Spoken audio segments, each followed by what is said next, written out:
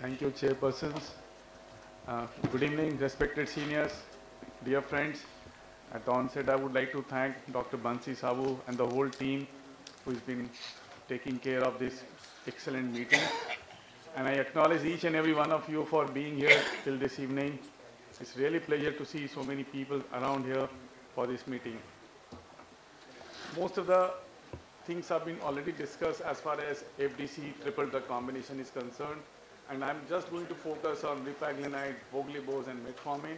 And I can assure you there is no financial disclosure for this particular presentation.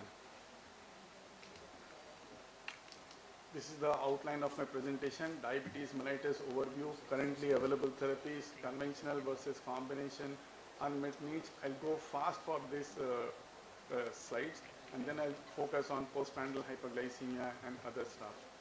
So diabetes is definitely a big burden, and as Arun said very categorically, the number of years of new onset diabetes is decreasing very rapidly. This is a real measure of concern because the complications are also going to increase at a very early age of onset if not well managed. And diabetes, Indian scenario, we all know that not only the number of people are increasing, but the number of people with poor control of diabetes is also increasing. That is also a very big concern. And India accounts for 1 in 7 of all adults living with diabetes.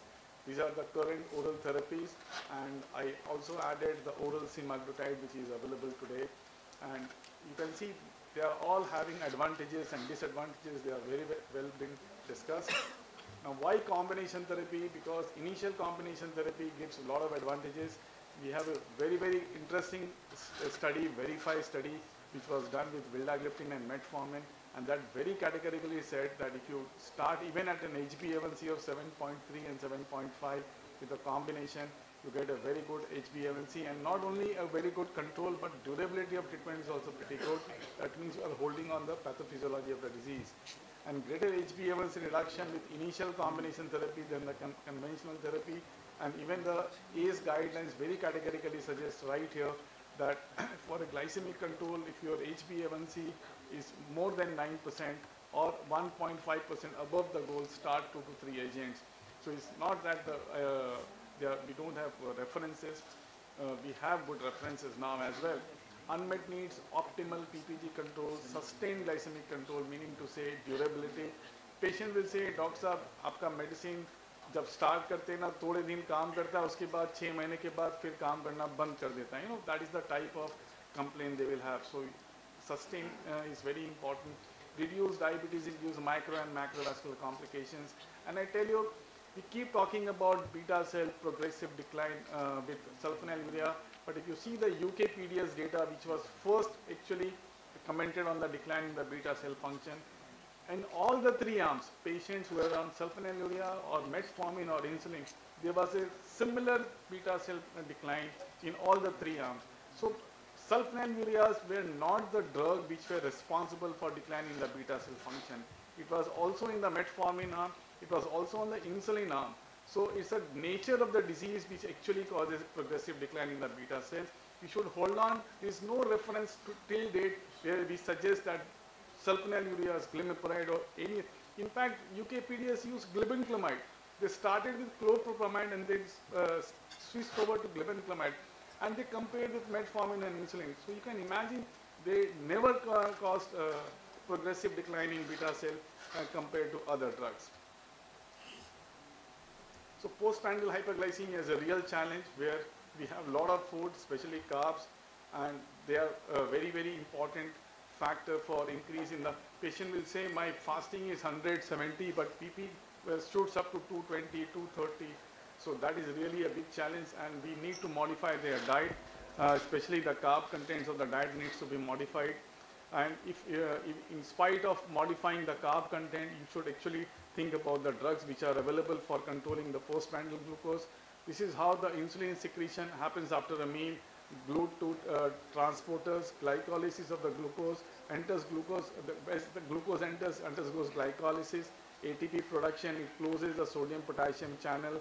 Then it also actually expulses the potassium inside the cell and allows calcium gated channels to open up, and that leads to exocytosis of the insulin. And this is how the normal insulin is, first phase and the second phase. This happens in normal, but in patients with type 2 diabetes, the first phase of insulin is first loss of first phase insulin is the earliest, and then which actually is responsible for PPG, high PPG. And HbA1c, we all know, is a measurement of both FPG and PPG, and you will see in the next slide that as we come nearer to the HbA1c, the PPG has a major contribution. So this is what is very, very important to understand, that once we have come down from 10% to 8%, now it is your turn to look after the postprandial glucose. And postprandial glucose is related to cardiovascular mortality, a very interesting data from DCODE study group, which very categorically suggested that as your postprandial is high and your CAD incidence is high, and you can have a very interesting data where even an IGT, a pre-diabetic with a high postprandial glucose of 170 and 180 has got a similar cardiovascular risk than a patient with type 2 diabetes. So morbidity, mortality related to post-challenge and postprandial glucose, there are a lot of study, DCODE study, Chicago study, diabetes intervention program. So coming back to our topic, ripaglinide voglibose is instrumental in improving PPAG. Ripaglinide is a non-sulfonylurea insulin secretagogue. It's a rapidly acting and short acting. And the important thing is it is not excreted via the kidneys. So even a patient, if he has got a chronic kidney disease, it's going to be safe. And since it has a shorter duration of action, the chance of hypoglycemia, which is a concern you heard in each and every lecture regarding hypoglycemia, sulfonylurea, is less with ripaglinide. So ripaglinide is mainly a non-sulfonylurea secretagogue for postprandial control. Similarly, voglibose is another one which we all know actually delays the absorption of glucose from the GI tract. So both together are very, very instrumental combination in actually controlling patients who have got high PPG, and that is how this combination has got a very important role in one subset of patients where you have a HbA1c 8%, 7.8%, but not 6.5%. There, this is a class of drug which can be used very, very safely. There are a lot of data to support that, and ripaglinide plus voglibose combination add-on to metformin provides glycemic control, and this is even the consensus statement on management of postprandial hyperglycemia in clinical practice. Even the RSSDA guidelines will suggest that for postprandial hyperglycemia, AGI glinides inhibitors are the drug of choice. And this is a case study which is very, very interesting. Patient, 55-year-old male, 28 kg per meter square, BMI, type 2 diabetes for 5 years on metformin with HbA1c of 8.5%. For this gentleman, I think 6.5% and less will be a good HbA1c, with fasting 160 and 240, a very, very ideal combination. And you can see this patient on follow-up has got a good HbA1c after 3 months, and FPG and PPG both. And if you see the further follow-up also, they do pretty well. Even in elderly population where there is a physiological decline in renal function, this is a very good class of drug compared to even glimepiride, which is a longer acting drug. So chances of hypoglycemia is also less. So patient again from 7.8% HbA1c came down to 6.9% and never reported a hypoglycemia. So the key takeaway is diabetes mellitus is the most common metabolic disorder worldwide.